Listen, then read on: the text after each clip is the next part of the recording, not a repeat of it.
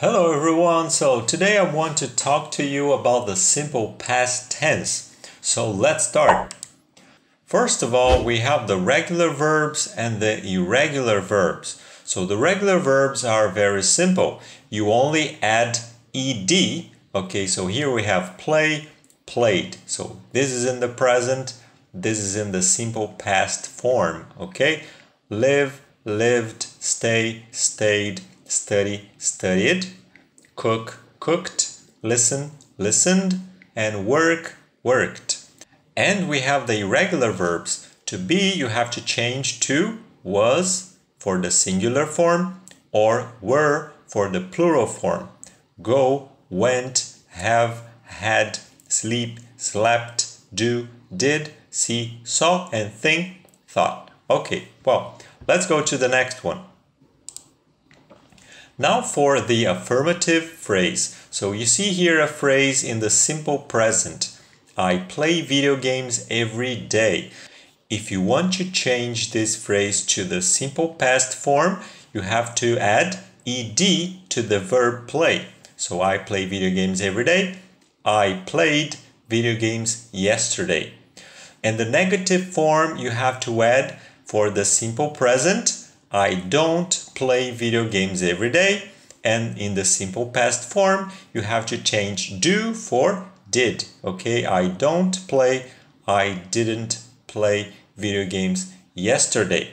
Okay, don't, didn't. Now we're going to see the interrogative form. Look at this affirmative phrase in the present. I play video games every day. So if you have this phrase in the present, you have to transform this into a question. So you have to use do. Do you play video games every day? Yes, I do. No, I don't. In the simple past tense, you have to do the same thing, but the only difference is that you have to change do, the auxiliary verb, to did. Okay, do, did. Did you play video games yesterday? So, yes, I did, or no, I didn't. So after did, the verb is in the present. So pay attention here. Always after did, the verb is in the present form. Okay? So let's move on. Interrogative with the verb to be. So here's another phrase in the present. She is at home today. So if you want to make a question, you have to invert the verb to be. You only invert. You don't use do in this case. So you only have to invert because we are talking about the verb to be. She is she? Okay, now it's a question. Is she at home today?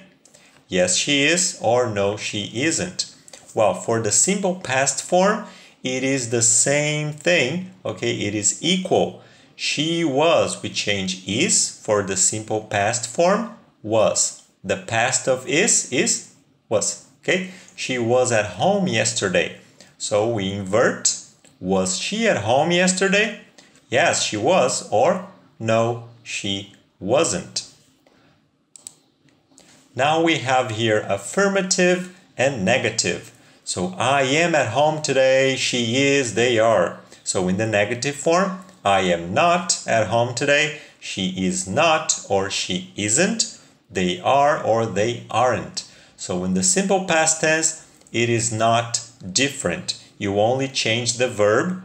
Okay, I am for I was, she was, or they were. Were is for the plural form and was is for the singular form. So in the negative form, I was not, you see I am not, I was not, she was not, or she wasn't. She isn't, she wasn't. They aren't, they weren't. Were not, or you can abbreviate, weren't. Now one thing that is very important to know is the pronunciation of the ed. So be careful because there are 3 different pronunciations for this. It's not always equal. And we have those rules here.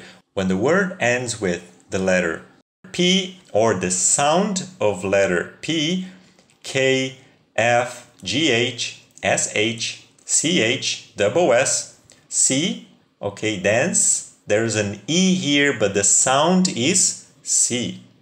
X, okay? So the sound of ED is T.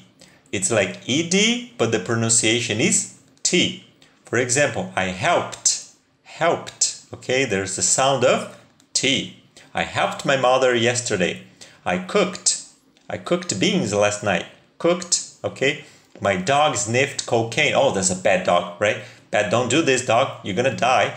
So my dog sniffed cocaine. Okay, there's a T sound here. We laughed so much last weekend. Laughed.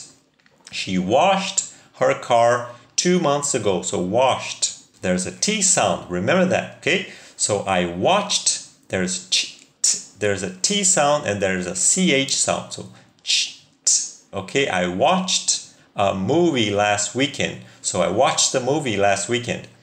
He kissed. Okay, he kissed the floor after his first airplane flight. They danced. Okay, danced. Okay, again, T sound in the rain yesterday afternoon. And he fixed. Okay, fixed. I'm forcing a little bit here. Okay, so he fixed his car 3 days ago. Well, this is the T pronunciation. Now we have the D pronunciation.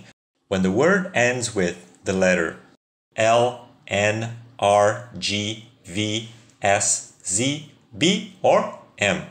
Sound, okay, the S sound, because use, there's an E here, but the sound is S. Use, love, okay, there's a V sound here, okay.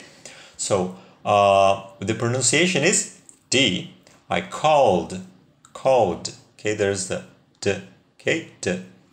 I cleaned my house last week. She offered. He damaged. Here is like damaged. Okay, there's a D at the end. Okay, they loved. I used. He was amazed. He rubbed his bald head. He claimed. Okay, so pay attention to the D. Okay, I called, cleaned, offered, damaged, loved, used, amazed, rubbed, claimed. Okay, so let's move on.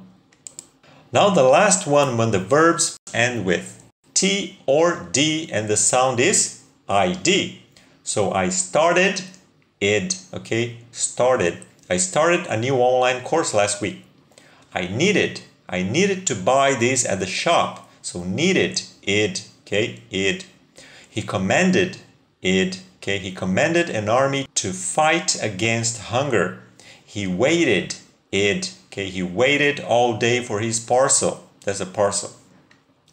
Well, this is the same rule, but when the pronunciation is D, when words end in a vowel sound. So vowel, A-E-I-O-U.